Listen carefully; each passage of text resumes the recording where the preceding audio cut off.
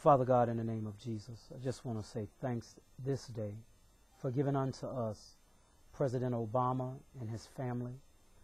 Father, I thank you for him, Lord. Right now, I just place a hedge of protection about him and his family, Lord, that you would cover him on every side. Protect him in every way. Protect his wife. Protect his children in every way, Lord. Father, I cover him with the blood of Jesus, Lord God, that you would encamp your angels around him. Father, we thank you for giving us a man of God for America, to lead America in a time as such as this.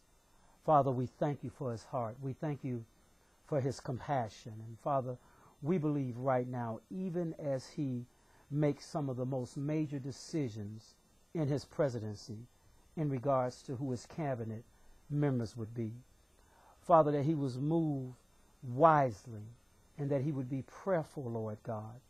And I believe right now, by faith, that you would surround him with men and women of God who are like-minded, that have a heart for humanity, for true justice for all, for equality.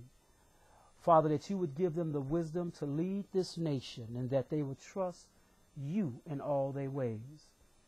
Father, my prayer is that President Obama would seek your face, who glory, like never before.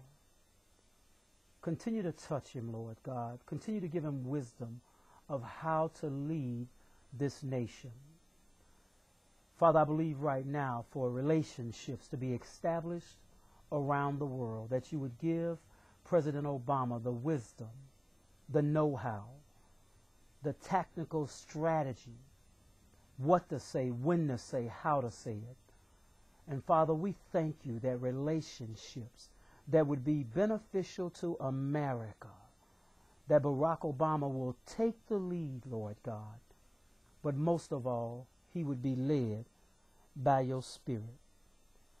Father God, your word says that the authorities that are in place are ordained by God. And Father, I ask that you would continue to draw Barack Obama close to you, Lord. Closer and closer, Lord God, that your voice would be a distinct voice. Whole glory. And Father, your word says that your sheep hears your voice. You know them and they follow you. To God be the glory in President Obama's life. And Father, I place a hedge of protection about his children, about his wife.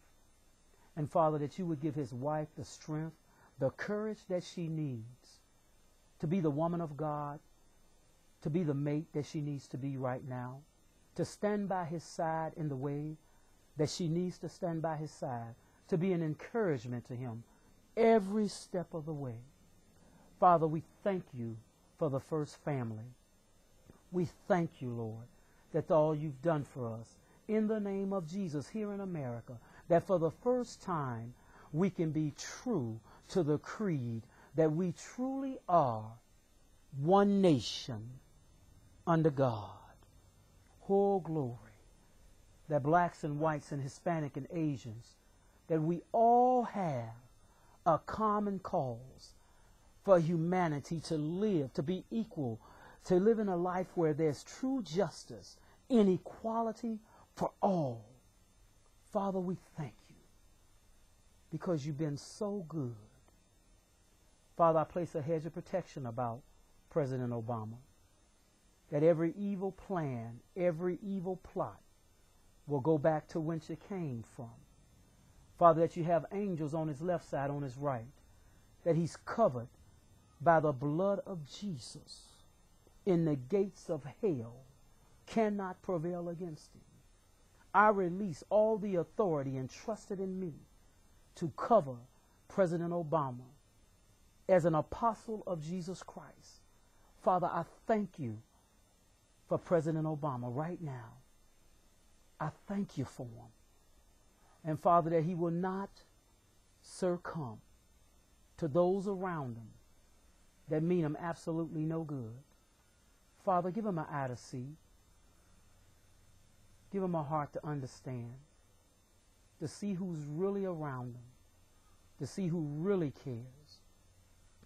Father, we thank you once again. In the mighty name of Jesus, I pray. Amen.